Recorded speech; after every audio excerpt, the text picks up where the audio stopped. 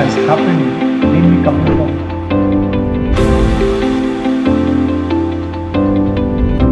Good. I'm here with Varun Maniar, who is the managing director for Electromech. Electromech is a leading electrical and mechanical general contractor for data centers here in India. Varun, thank you very much for being here.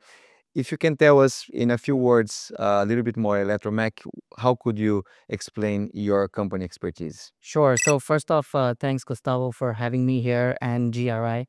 I think it's a pleasure for us to be a part of this event this year. To talk a little bit about Electromech is a niche, as you rightly said, electrical, mechanical general contractor that specializes in building data centers in India. We have been doing this over a decade now in the country. We've delivered more than 200 megawatts of data center capacity for various clients. And, our specialty is all the way from being a turnkey design, build, commissioning, and delivery partner for all our clients. And when you look at the challenges, it's a new asset class in real estate. Sure. The technology is always changing. When you look at the challenges in building and maintaining a data center, especially here in India, what can you tell us? So I think the data centers that are being built in India, in terms of the scale, the design, the spec, are absolutely of a global class, right? So anything that's probably being built, for example, in Singapore or in Australia or in the US, the data centers that are being built in India are very much of the same kin.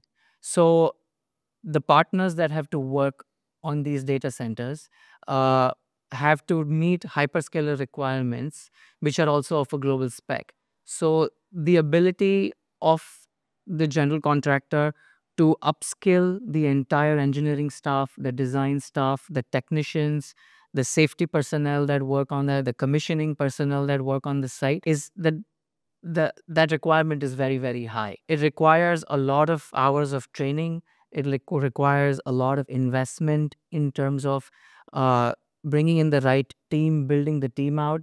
And then the beauty of building in India, which I think a lot of data center players you will hear say today, is that the speed at which India is building is quite fast. So I've been told that India probably builds data centers at maybe even 2x or 3x the speed that is being built anywhere else in the world. So think about it, the quantum of work that one has to finish in a sort of collapsed timeline and at the same time meet all the design specs, the testing and commissioning specs, the safety specs, uh, without any dilution is where the real challenge is. And I think that's where players like us are doing a great job in building that ecosystem, building that infrastructure where our clients can trust us to build such high quality data. Look, when I talk to operators here and I talk to real estate investors, so there are some questions in terms of how timely the companies are able to deliver the projects.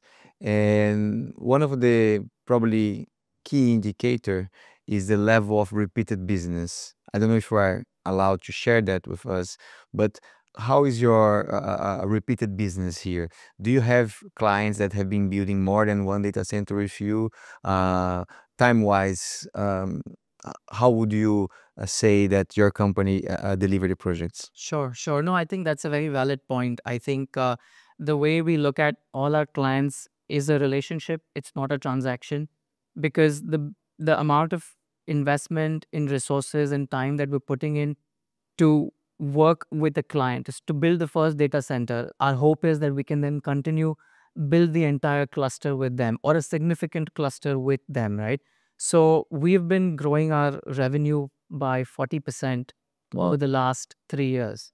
And while doing that, we've been getting more than 70% repeat business from our existing clients. Well, So that is a testament of how well we have delivered projects, how our clients trust us.